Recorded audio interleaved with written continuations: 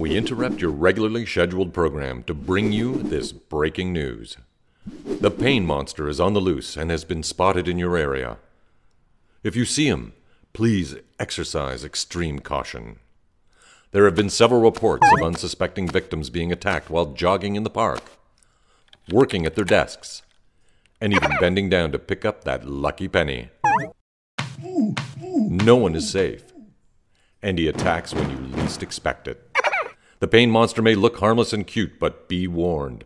He will go to great lengths to stop you from doing the things you love to do.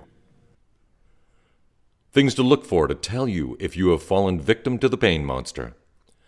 Muscle aches and pains that prevent you from being active. Frustration because you aren't able to do all the things you love.